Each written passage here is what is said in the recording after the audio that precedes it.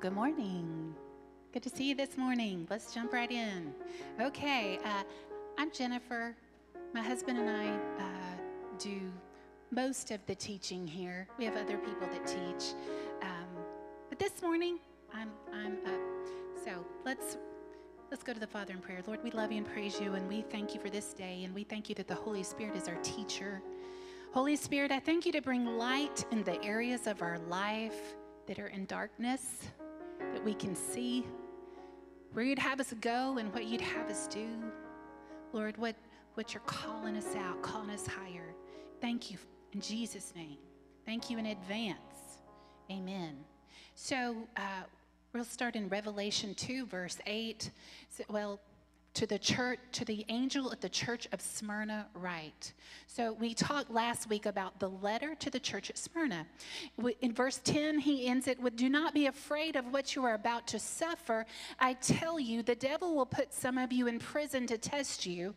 Okay, so that challenges some people's thoughts of where our hardships come from. You know, a lot of people say, well, whatever happens in this world is God, and if we're going to be good Christians, then we just need to suffer through. But Jesus actually told the church at Smyrna, he said, I tell you, the devil is the one that's going to put some of you in prison to test you, and that you will suffer persecution for 10 days, but be faithful even to the point of death, and I will give you life as your victor's crown. So we have been in a series called Faith for God's Plan, and last week we talked about grit for God's plan. Our faith is our entry into the plan of God. God is working and moving and doing, but our faith is how we engage in that plan. But our grit is the overcoming factor when we're in battle. It's going to require some grit. That means it's not going to be easy, okay? Our purpose today, our message is called strategic intelligence. Strategic intelligence. Our purpose for today is to help us develop a strategy. We want to have a strategy that we can operate in overcoming faith. So I want it to be clear what a life of faith looks like. It is not a life where it just happens. If you're just going along and you live and you die and life just happened to you, that is not a life of faith. I want it to be clear to you that you can overcome because Jesus overcame for us. And I want you to know how to make Bible promises your reality. I think a lot of us come to the Bible and we see this gap between what we see and what we live. A huge part of the calling of True North Church is to close that gap. That's what we're here for, is to close that gap. That the promises in the Bible are for us, and we can live in them, and we can operate in them. And that is what we're here to do, is to find out how. Now, 2 Corinthians 2:11 says that Satan can outwit us and take advantage of us unless we are aware of his schemes. Paul said, when he was writing to the Corinthian church, he said, we're aware of his schemes. He's not going to outwit us. But we have an enemy that is trying to stop God's plan and purpose in our life. Last week, we talked about how to anchor our life. At the beginning of a trial, we're going to have hardships. At the beginning of a trial, the beginning of a hardship, the thing that you do to get started is you pray. We looked at the example of Esther. Remember when Esther, and she told Mordecai, he said, tell all the people, and I will get all my ladies that are inside the royal palace. You get all the people on the outside, and we are going to fast and pray. The first thing we're going to do is we're going to turn to our almighty King and God. We're going to turn to him. That's our first thing to do, is pray. And then we get into what we call the messy middle. In the messy middle, listen, guys, this is where the battles are won and lost. This is where it's hard, is in the messy middle.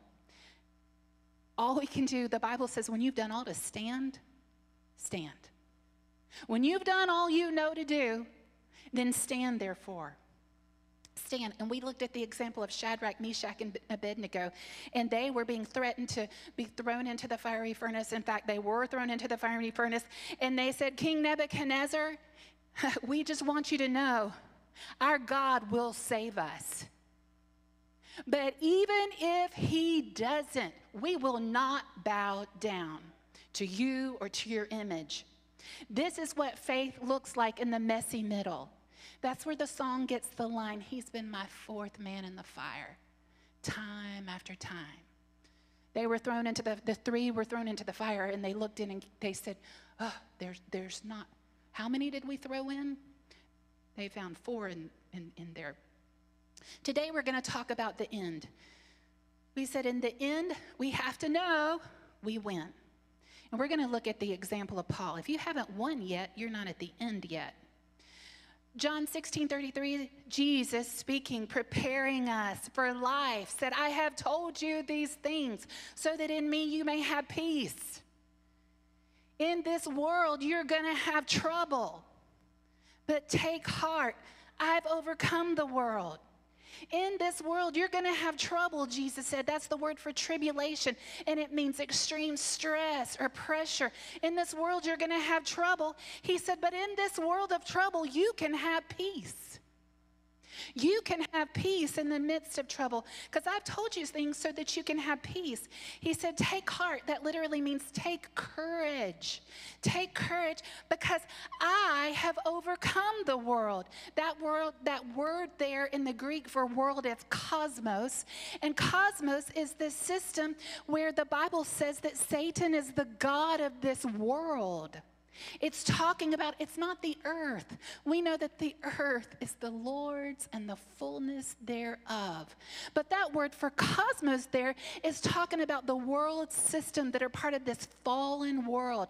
And we can see that that is where Satan temporarily, for a period of time, is the god of this world. He has access and influence. This is where he can come against us. It's where Paul had so much hardship. And we see the areas that fall into this realm are things like politics, government, religion. And this is where Paul had the attacks against him.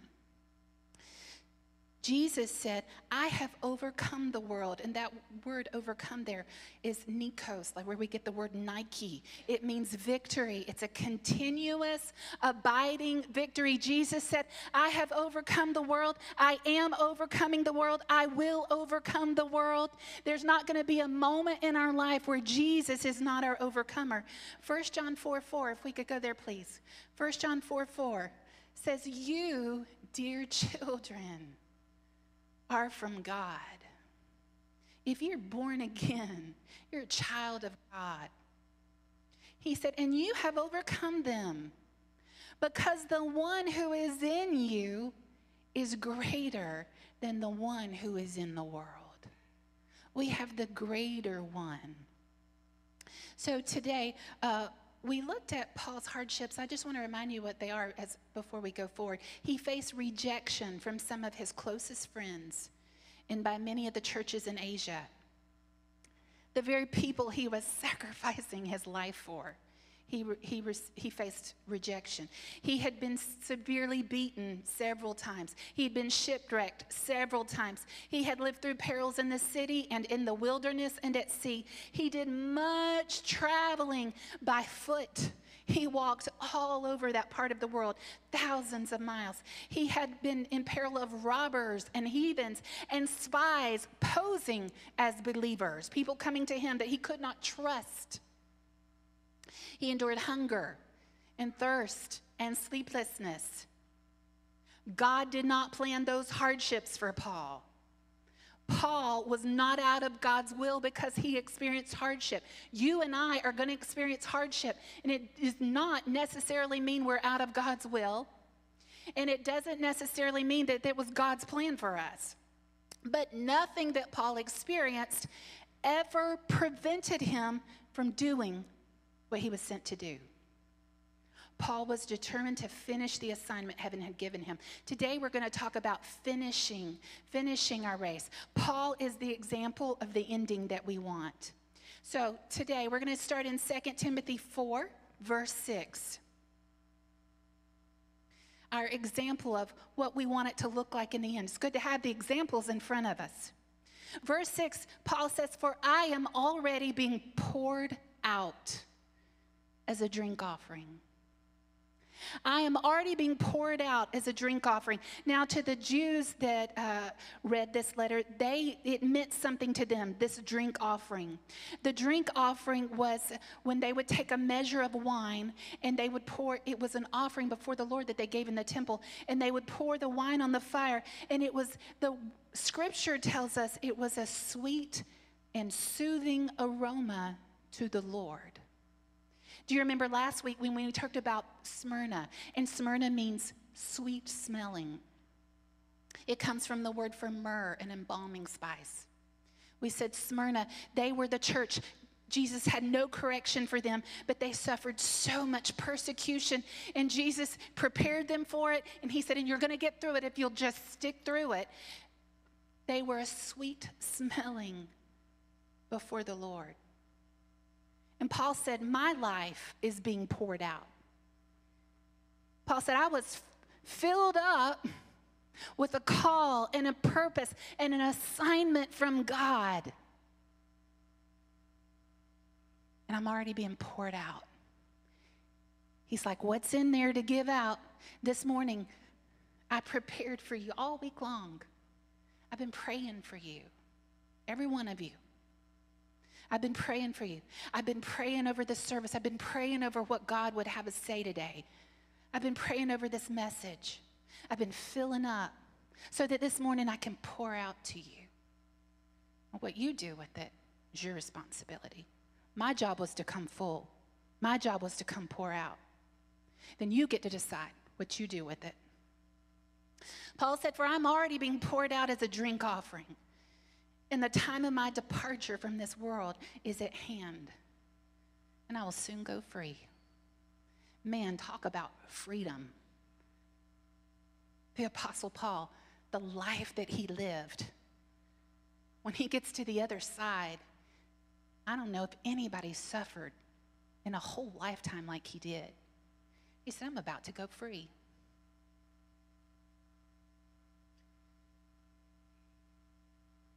He said, verse 7, I have fought the good fight, the worthy and noble fight. This is the amplified version.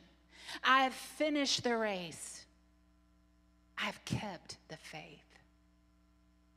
In the future, there is reserved for me the victor's crown of righteousness, which the Lord, the righteous judge, will award to me on that great day.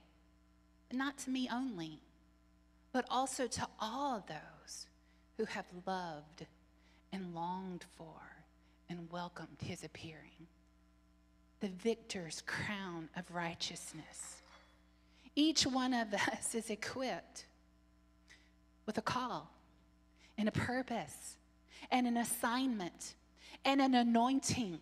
We are not called to just live this life and just make it through and get the most we can get out of life. We are called with a purpose. We're called to be filled up so that we can pour out, give out. You have unique personality and gifts and talents. And we're supposed to be growing in our knowledge of the Lord. And that's part of what we give out.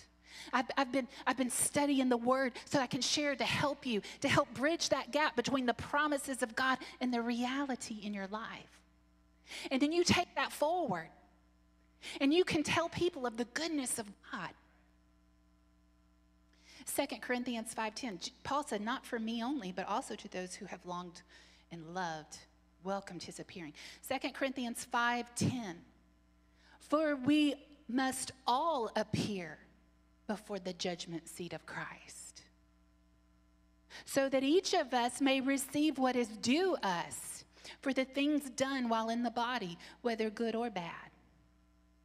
Paul lived with the awareness of this moment. His whole life had his eye on this moment. He said, but it's not just for me. This is not a special thing that apostles do. He says we're all going to appear before the judgment seat of Christ. This is for those who are born again. When we read in Revelation, even at the end of the letter to the church at Smyrna, Jesus said, you don't have to fear the second death. There's a great white throne of judgment that if you haven't accepted Christ, you go before that throne. But if you've accepted Christ, you're going to go before the judgment seat of Christ. So when you live only thinking for today, everything seems monumental. And that's why we have so much stress and so much anxiety and so much depression. Because when you live thinking only for today, everything seems monumental. But in reality, so much of what has served to hinder us from doing the call of God on our life, so much that has been served us just to disrupt our joy, this day won't matter. We'll suddenly have a different perspective. A different perspective. The only thing that will matter is what Jesus will say to us when we stand before him and look into his eyes. When we stand before him and look into his eyes, a whole lot of stuff is not going to matter. All right, so Paul had strategic intelligence. Man, he did it. So don't we want to see, well, what did he do? How did he get there? How did he get to the end and say, I've done it, I've poured out, I fought the good fight, I finished the race, I kept the faith. That's what we want to be, right? That's what I want to be. That's where I want to be. So we need to look at Paul. And the Bible is so beautiful because we get to see so much of Paul's life. I want to give you 5 things this morning, and I bet one of them at least that the Holy Spirit will prick you and say, okay, here's where you need to focus. This is where you need to make some correction. Number 1, Paul knew the Lord. Paul knew the Lord, and he placed the greatest value in life on knowing Jesus. Philippians 3:8 says, what is more, I consider everything a loss because of the surpassing worth of knowing Christ Jesus, my Lord. I consider everything else a loss because of the surpassing worth of knowing Christ Jesus, my Lord. The Amplified goes on to say there, and a progressively becoming more deeply and intimately acquainted with him. First of all, you can know God like that. You might say, I didn't even know you could do that. You can know God. Our lives should be a daily, progressive, getting to know him more.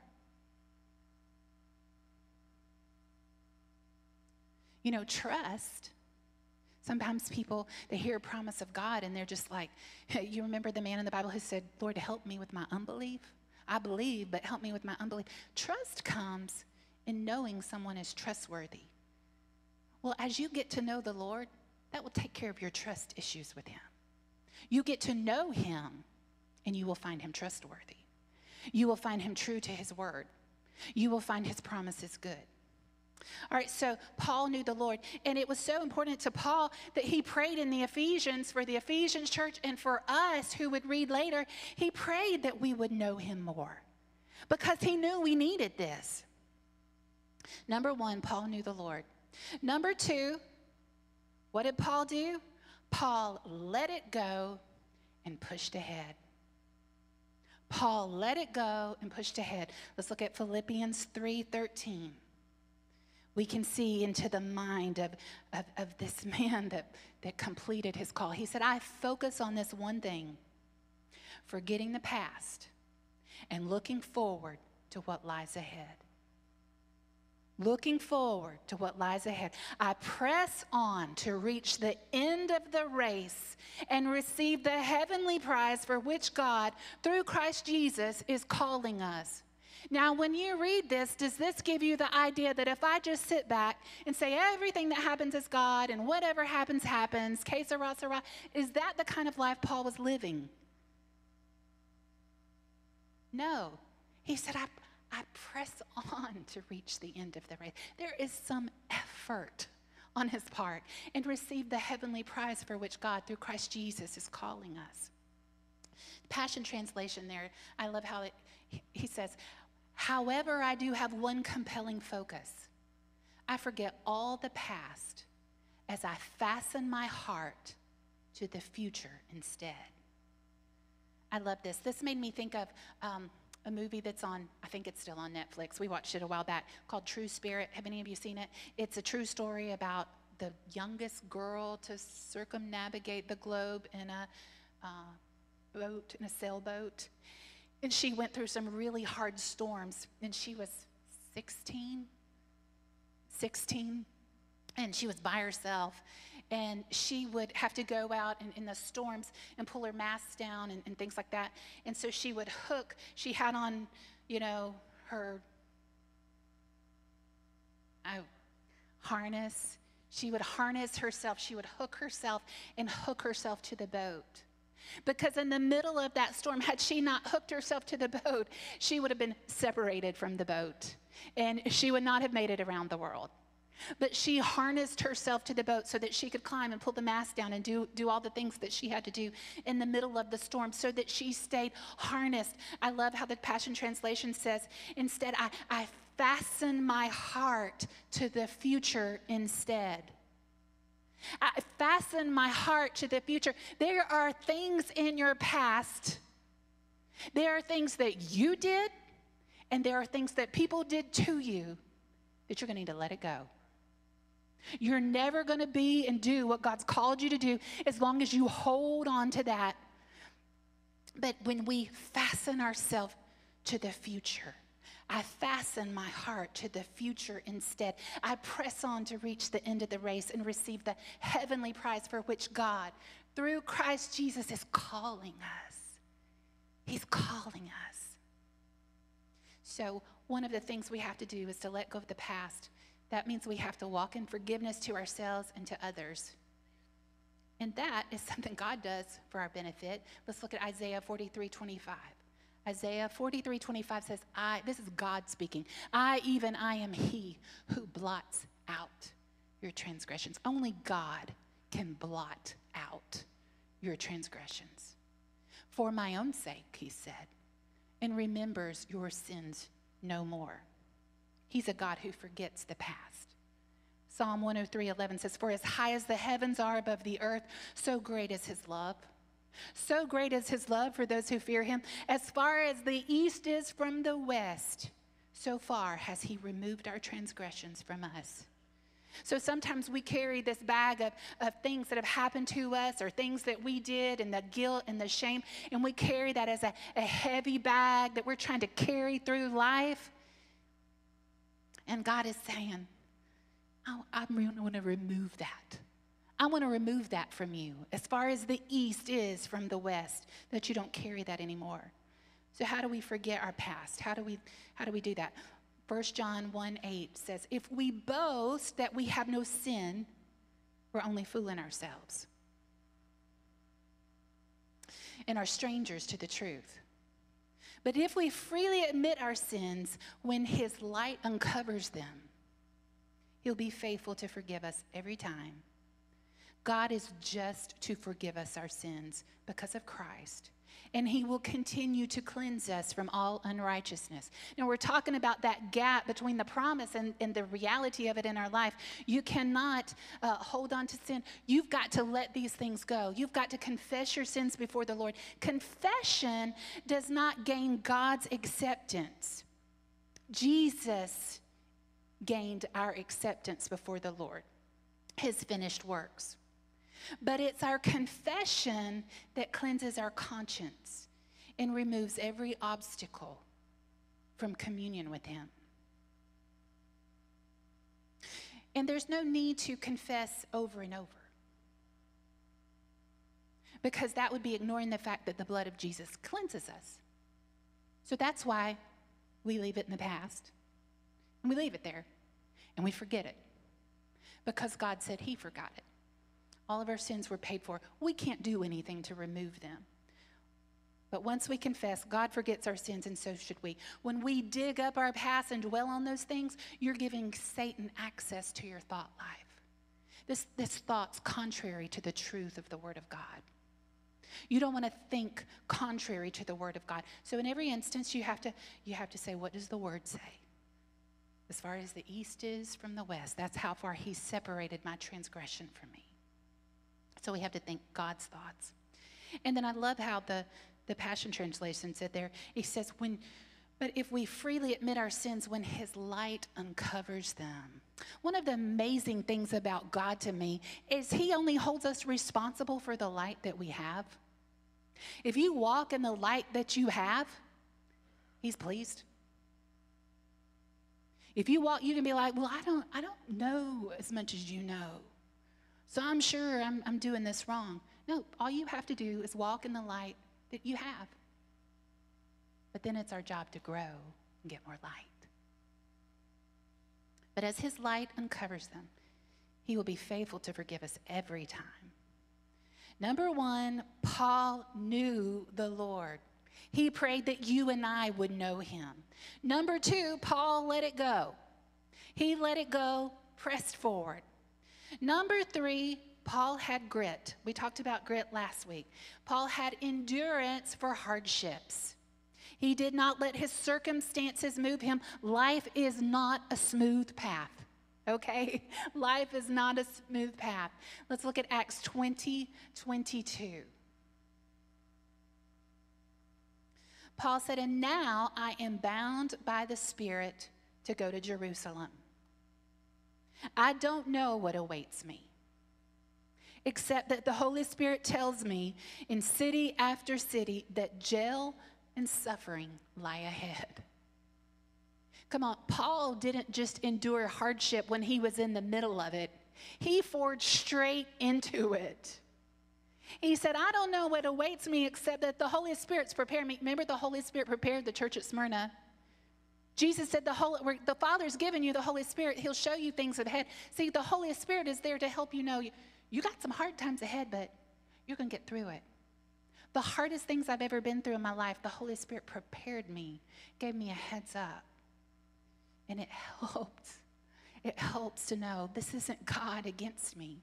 The Holy Spirit prepared me for this, and he prepared me for it because he was letting me know I can get through this. I'm going to come out on the other side. What I'm going through, I'm not going to stay there. I'm going to get through it. So he said, I don't know what awaits me except that the Holy Spirit tells me in city after city that jail and suffering lie ahead. All right, so our faith doesn't remove challenges from our life. However, our faith in God gives us the ability to overcome those challenges. All right. Paul had grit. Number 4, Paul chose joy. It was a choice. In the midst of a life of bombardment of hardship, Paul chose joy. Paul wrote from prison in Philippians chapter 4, verse 4. He's talking to the Philippian church. They had some hardships coming their way. And he said, listen, always be full of joy in the Lord. Always be full of joy in the Lord. I'll say it again, rejoice. The King James says, rejoice in the Lord always. I'll say it again, rejoice. Verse 5, let everyone see that you are considerate in all you do. Remember, the Lord's coming soon. He kept that in front of him. He kept that in front of the people he was writing to. Don't worry about anything. Don't worry about anything. I'm sitting here in prison. Don't worry about anything. Instead, pray about everything. Tell God what you need. Have you told the things you're worrying about? Have you told God what you need? Tell him what you need and thank him for all he has done. Then you will experience God's peace, which exceeds anything we can understand. Then you will experience God's peace, which exceeds anything we can understand. We want to understand. We want to talk through things. We want to, all of this in this mental realm. But when we go to God, there's a supernatural supply. It's a peace that this up here doesn't understand. His peace will guard your hearts and your minds as you live in Christ Jesus. His peace will guard your hearts. Our dog has to take, is it called Next Guard? To guard him from heartworms. Well, the peace of God will guard your heart and your mind. If you're having trouble there, there's a guard for that. There's a help for that. Paul always chose joy. Joy is not dependent on our circumstances. Number one, Paul knew the Lord. Number two, he let it go, pressed ahead. Number three, he had grit in the face of hardship. Number four, Paul chose joy. And number five, Paul knew his purpose. Acts 20:24. My life is worth nothing to me unless I use it for finishing the work assigned me by the Lord Jesus. My life is worth nothing to me unless I use it for finishing the work. He's like, it's not even a work that I, say, well, Lord, I gave it a good try. He's like, no, I'm going to finish this work. I'm going to finish the course. I'm going to finish strong. Unless I use my life for finishing the work assigned me by the Lord Jesus. The work of telling others the good news about the wonderful grace of God. Paul knew his purpose. He knew his assignment. And he got to the end of his life and he said, I've poured it out. I've poured it out. I've got nothing left in me. I finished my assignment. I did what I was sent to do. I said what I was sent to say. I endured the hardships in the meantime. As believers like Paul, we have assignments from the Lord Jesus. Spend some time with God. You get to know him. You will get to know your purpose. And if you're looking for a life of fulfillment, there's a whole lot of ways you're not going to be fulfilled. The only way that you're going to find your fulfillment, find your purpose, is in the assignment God's called you to do. And you know what? As we mature and as we grow and as our life goes through seasons and changes, God's gonna it might look different from season to season. That's why we have to stay sensitive to him. And Lord, what would you have me do in this season? What does it look like now? I loved reading the life of Amy Carmichael, and she started getting older, and in her letter, she started saying, I realize that it's time for me to pull back so that the next generation can start stepping up, and we're training them to step into the call that they have. She had that sensitivity to the call of God and how it would change as she got older. Sometimes we're tempted to get sidetracked and distracted by the problems of life. That is what they're there for. The problems of life, the difficulties, the tribulation, the persecution that you're going to suffer. The whole point is not just to aggravate you, but to stop the plan of God. That's the purpose in that. To stop the plan of God. I'm going to close with 2 Timothy 4:7, but this is just a paraphrase from one Greek scholar that I love. All right, it says, a good fight, that's what I fought, my race. I ran it with all my might, never stopping until I knew I had reached the goal and finished it. The faith, I protected it, guarded it, watched over it with all my heart and strength. In spite of the assaults and attacks, I stayed true to my assignment. Let's stand to our feet.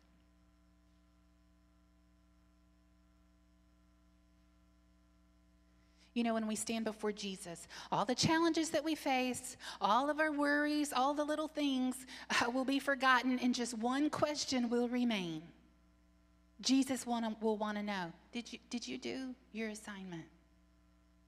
Or did you get distracted and let the cares of life stop you from fulfilling your assignment?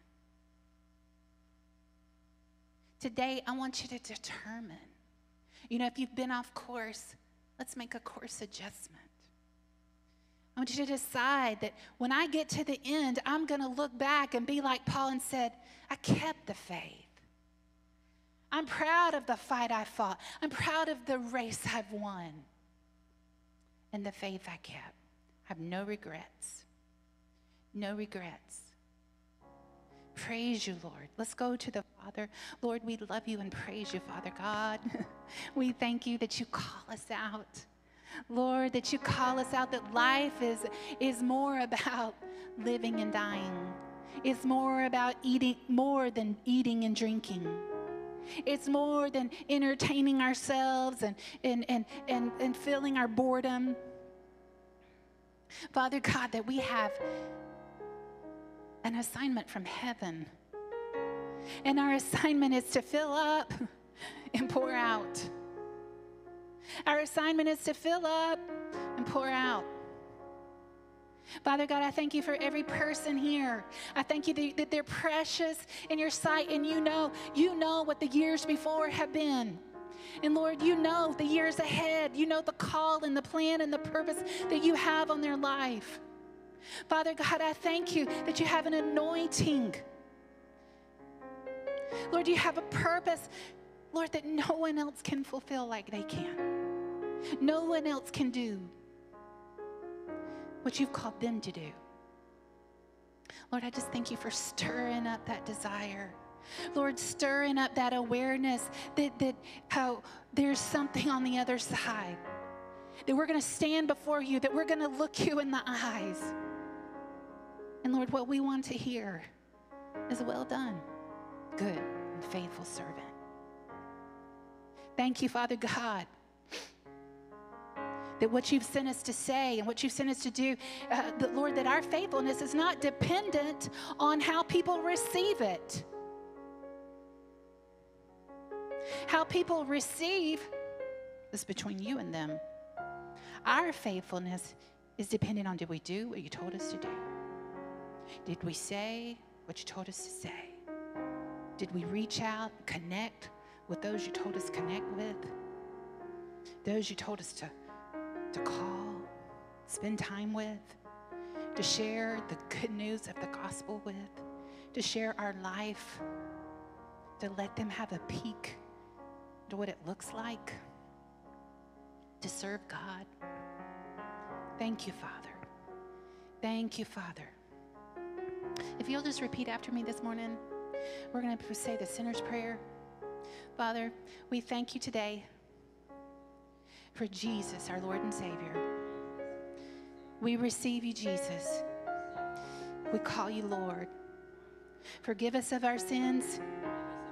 Cleanse us of all unrighteousness. And put us on your path. Reveal what you have us do. In Jesus' name. Hallelujah.